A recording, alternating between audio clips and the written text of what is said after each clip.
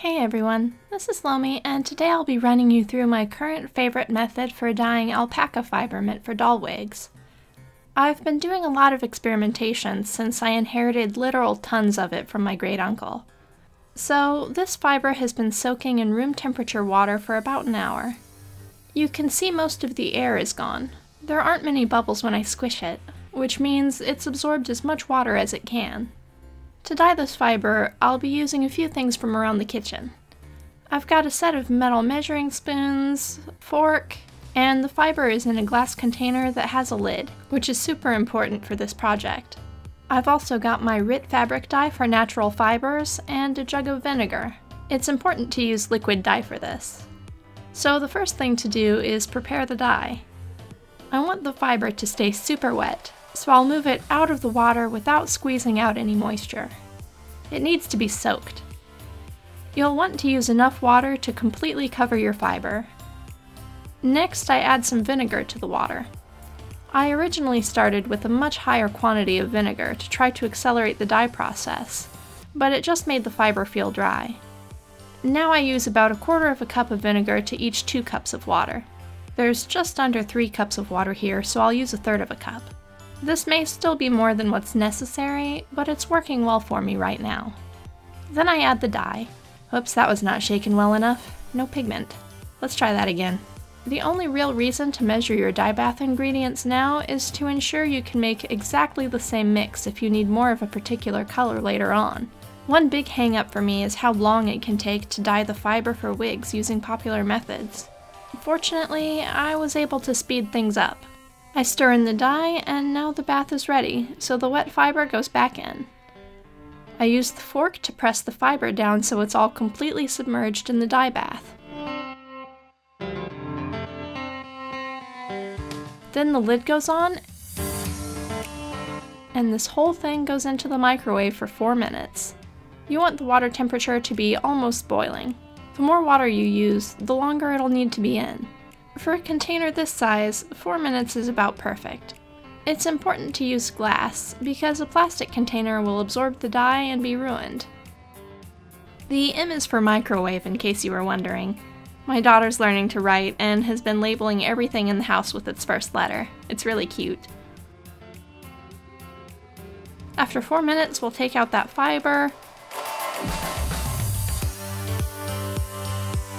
rinse off some excess dye just so I don't drip it anywhere, and scoop the wet fiber out of the dye bath, making sure not to stir it around. The heat can cause the fiber to felt if it rubs against itself, and we definitely don't want that. You also don't want to shock the fiber by going straight from hot to cold, which could also cause problems. That's why we rinse the fiber with room temperature water. Don't try to rub or scrub the excess dye out of the fiber.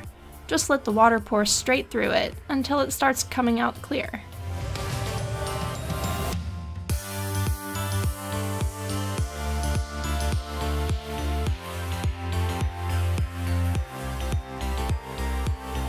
You can squeeze, but only compress to remove liquid. Don't rub the fiber against itself or it'll mat up. You might want to use gloves for this part. My hands are going to end up a little blue. Once the water runs clear, your fiber is done and ready to brush for wig making. Less than 10 minutes and I've got 2 ounces of beautifully dyed doll hair. One important thing to know about alpaca fiber, or any natural fiber really, is that the ends will almost always come out darker when dyed. This can happen with both fabric dye and human hair dyes. It's because the tips of the fiber are older and have been exposed to the elements longer, making them more porous. So if the color isn't even, don't worry, you didn't do anything wrong. The good news is it can give you a gorgeous natural ombre. But what if you want an unnatural ombre, huh? Here I've got some different locks I've already brushed out. If you're doing an ombre dye, it needs to be washed and brushed before you start.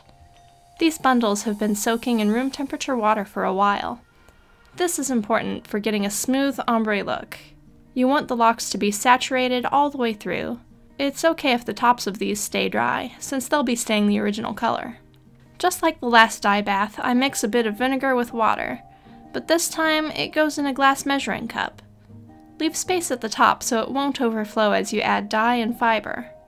and this time I make sure my dye is well shaken.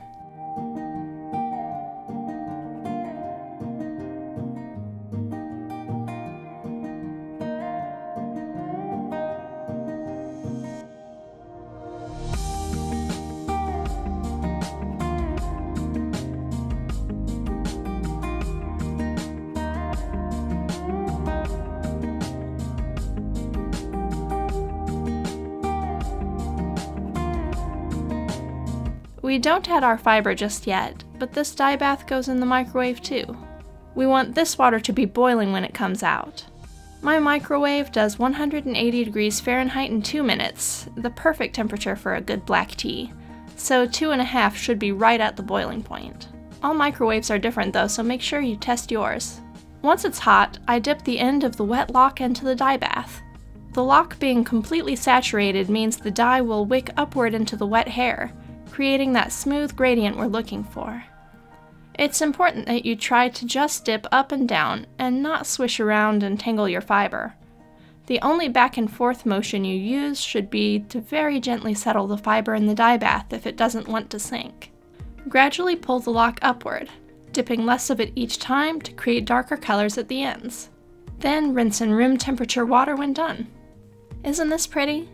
It's a bold pink, but if you want pastels, just use less dye. RIT has tons of color charts available on their site if you want to mix specific colors. What's great is this can be used on any color of fiber. This is some fawn-colored fiber left from a wig I made ages ago. Anytime you dye a fiber that isn't pure white, it's important to test a small piece to make sure you like the color before you immerse everything you've got. I do a strand test, and I like the warm peachy pink it gives me, so I go ahead and dip the rest of my wet fiber all at once. This way, it'll all match and be a uniform color.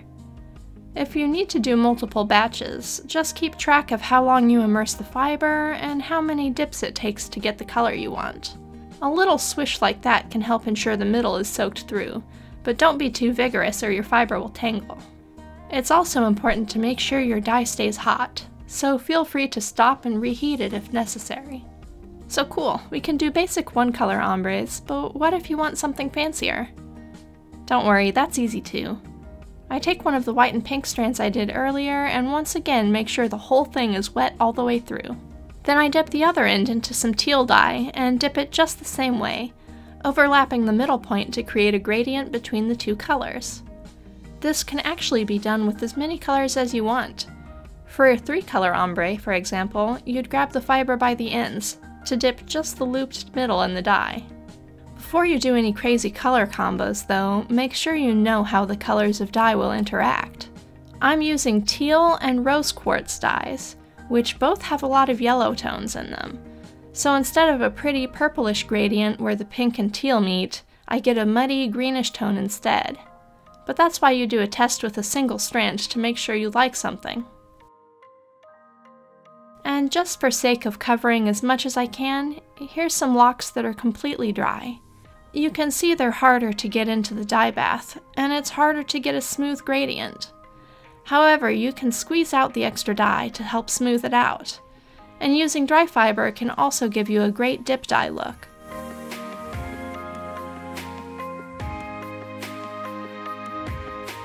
So there we have it. Full immersion microwave dyed teal locks, a 2-tone ombre lock, a dry dipped lock, and wet dipped ombres in 2 colors. Last of all, I'll show you my favorite thing about this process. Since the vinegar makes this an acid dye, even though this is wet and freshly rinsed, this dye job is completely permanent and as close to color fast as you're going to get. Even pressing this bright pink wet fiber into a white paper towel, there's absolutely no color transfer, meaning there's no risk of staining your doll. And that's all for today. If this video was useful to you, drop me a comment below and let me know which parts you enjoyed most. Thanks for joining me again. See you next time. Bye.